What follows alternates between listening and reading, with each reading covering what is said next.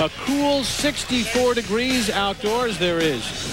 Mia St. John, 34 years of age, 131 pounds, out of Los Angeles, California. Professional record of 22-0-1 with 12 knockouts. She's coming off a 4-round draw against Imelda Arias in California. This is her first fight not fighting under the banner of Top Rank Productions and Bob Arum.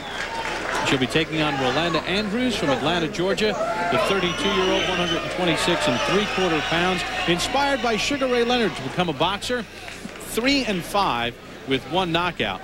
She lost her last fight, a 10-rounder, to Sandra Yard. On a cool evening in San Antonio, unified rules will be used throughout the course of the evening. No 3 knockdown rule, no standing 8 count. Fighter cannot be saved with the bell in any round. Accidental foul, they'll go to the scorecards after 4 rounds are complete. And remember, in women's boxing, the rounds are 2 minutes apiece. Ruben Carrion is our referee as we get set for the start of our first bout of the evening. 3 hours of action for you on a Friday night.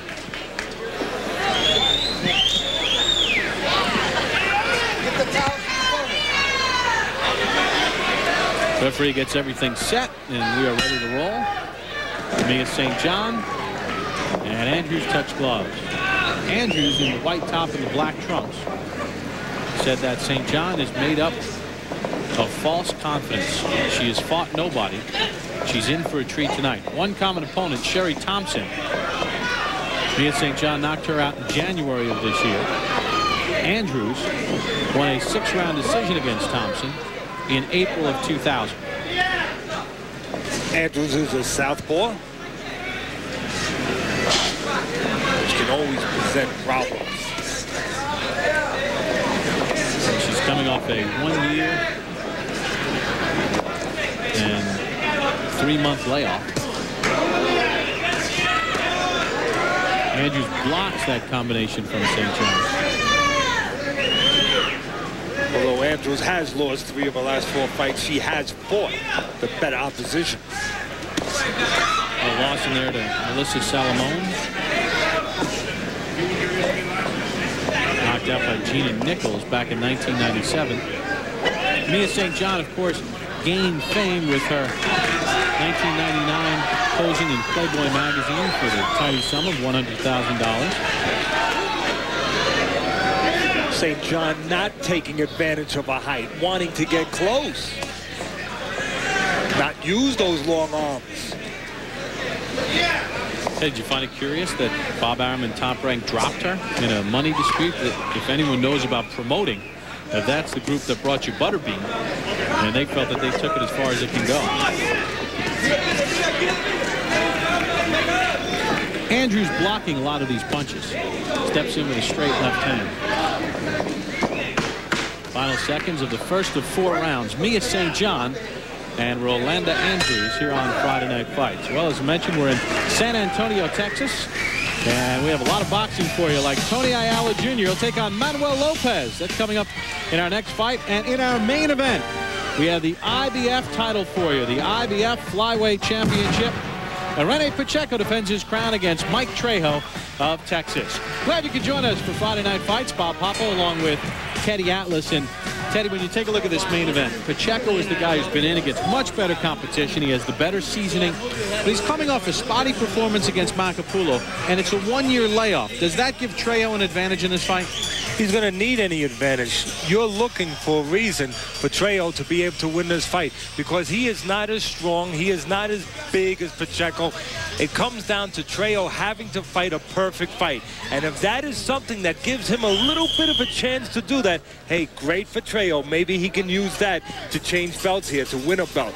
But he can't make mistakes. The other guy can overcome mistakes. Trejo has the resolution to win the belt, but does he have the skills? We'll find out in our main event. Round number 2 underway with Mia St. John and Rolanda Andrews. I'll tell you what, Teddy, Andrews is not at all intimidated by St. John. She's stepping in there with her. Take a look at the punch numbers from that first round. Andrews 13 of 34. St. John 10 of 65. I like the way Andrews moved around in that first round, Teddy. She blocked a lot from St. John. she is. She's trying to use that ring, navigate a little bit, think on her feet, and find a way to score, and not get scored upon.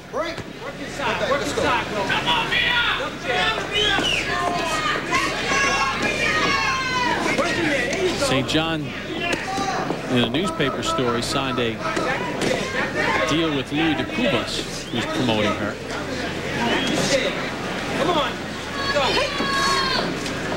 Top Rank did a good job of promoting her. They had media packets and pictures and everything else. And St. John got tagged stepping in.